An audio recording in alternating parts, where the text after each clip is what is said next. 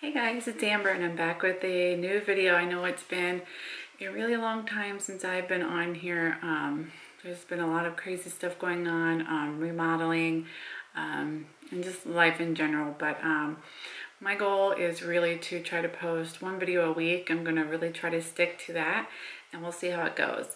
This video is going to be the first part of a series that I wanted to do of the top 5. So today will be the top 5 primers, top 5 foundations, eyeliners, lipsticks, and so forth. So if you guys want to see this video, and if you like it, give it a thumbs up, stay tuned and keep watching. Alright guys, so I'm going to go in no particular order, and these are primers. I have oily to combo skin, so these are going to be for that type of skin, and I have larger pores, so some of these are going to be mattifying while others are going to be pore filling. Some are both, so we'll just go ahead and kick it off with the first one. The first one is Dr. Brandt's Pores No More, and it is a pore refiner primer. It says minimizes the look of pores, absorbs oils, and mattifies shine. And I really like this one.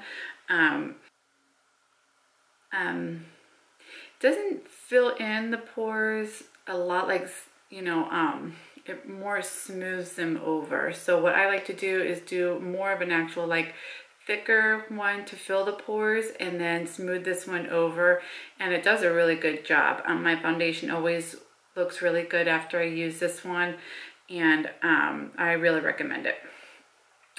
The next one I like to use for really mattifying the skin, and this is Urban Decay De-Slick.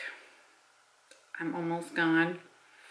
Ooh, I don't want it to run out, so I use this one when I really know that I'm going to be oily, if I'm going to be outside, and any long periods of time where I'm going to have my makeup on for a long time and I need it to stay matte. This is the one that I use for that. So again, this one mattifies, but it really doesn't smooth or fill in pores, but it really mattifies. Next one is Cover FX. So if you can see that, and it is the blurring primer. This one is one of the thicker consistencies that really, I tap it into the pores and kind of smooth it. So I'll go tap, tap, tap, and then smooth, and it really does fill in those pores, smooths it out.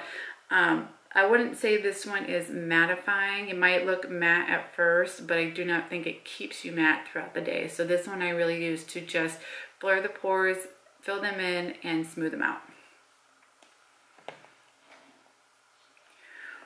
Okay. The next one that I've had for a while and I really like is the One Heck of a Blot.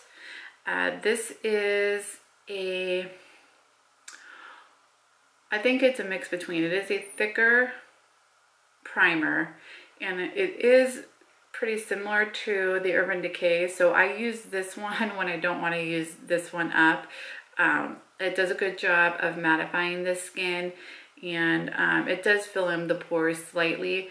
It keeps you matte, but it says shine block for 12 hours. I wouldn't say 12 hours. I'd say a little bit shorter than that, but it does do a good job. Finally, the last one is L'Oreal's Revitalift Miracle Blur. And this one does fill the pores in again. So I will fill the pores in. Actually, I will use a mattifying one first and then fill the pores in with this and smooth it over like I do kind of this one. So I will go back and forth between these two. I usually go back and forth between those two. And this one I use, I'm trying to think,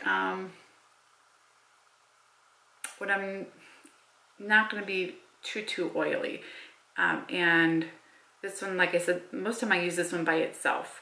So that's the reason why I really like this one. This one's a catch-all. Let me know your thoughts on these 5 products and what your favorite primers are, what type of skin you have, and if you have any that I didn't show here, let me know. Give this video a thumbs up. Don't forget to subscribe, and I'll see you guys next time. Bye, guys.